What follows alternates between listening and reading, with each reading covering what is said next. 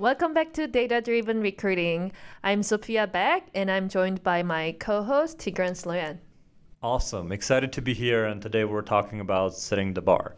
When it comes to setting the bar, it's a very, very important topic because we hear a lot that people have a very high bar and they have a very sort of proud perception of like we have a very high bar.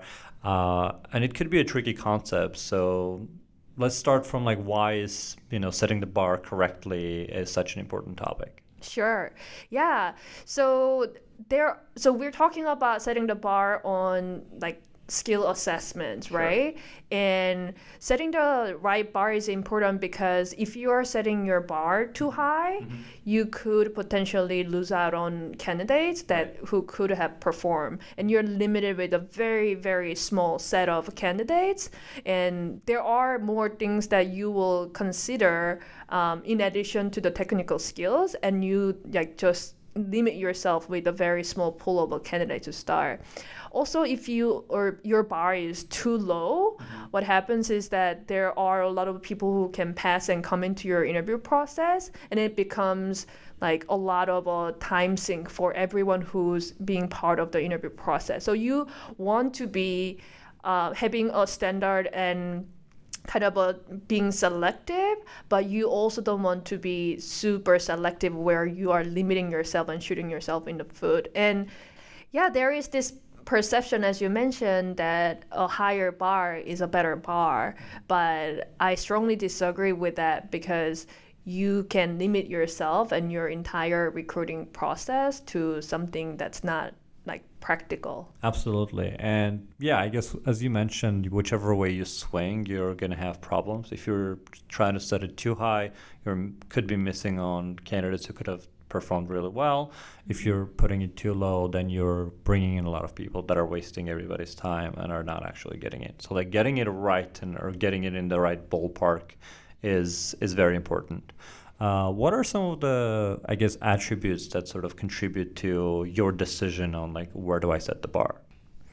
Yeah, there are a few key factors that you should consider when you're setting a bar for your organization and for a particular job you're recruiting for. Right. So, for example, if you are looking to hire someone and train them to become a really good team member, and you have a training program and you have that capacity, I would say that the bar should be a little bit lower so that you capture people who have the skills right now, but also capture people who have potential to grow. Versus if you are a very small organization or a startup, like every engineer or like team member counts, and you expect them to hit the ground running from the day one, then you want to make sure that your bias is slightly higher than the average that you would go for.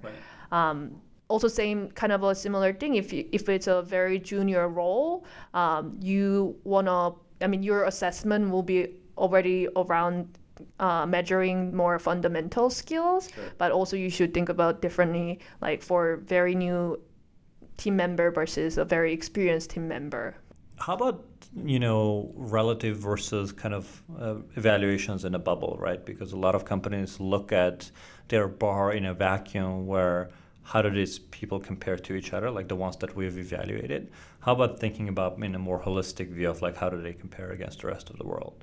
Yeah, if you can gather the person's performance against the entire population, and where that person stands, that's like really rich information. And if you can get it, I think you should try hard to be able to see it from the context of how this candidate performs against the peers, instead of just looking at like, oh, this candidate got 70 points out of 100 points, and ignore like what kind of a test it was, how difficult the test was, and like how others perform. So if possible, you should try to get the rich context around the performance against the peers as the way of setting the bar on that particular data points, instead of the absolute number of scores you get or points you get on a specific assessment, because that's not comparable with other roles that you are hiring. So you cannot really have a unified understanding about where your bar is. Right. So like let's say, you had an assessment that had maximum 100 points and somebody got an 80. Like how do you know if you had the rest of the world take that assessment? Would like only 0.1% get above 80 or would like 90% get above 80, right? Like how do you even know what the bar is when you're looking at it in a vacuum? Yeah.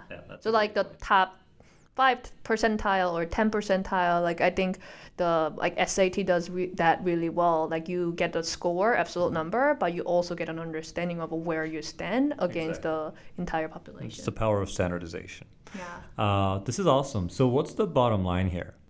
Yeah, the bottom line here is that when you are setting a bar for your assessments, you need to keep in mind that first, the assessment is a one dimension of the whole multi-dimensional hiring decision process. So don't limit yourself to kind of make hiring decision with only this part. So don't fall into the trap of thinking that a high bar is a good bar. Right. Yeah. I like it. A high bar is not always a good bar. Right. Let's leave it at that. Thank you for the interesting discussion today, and thank you for tuning in. We'll see you next time.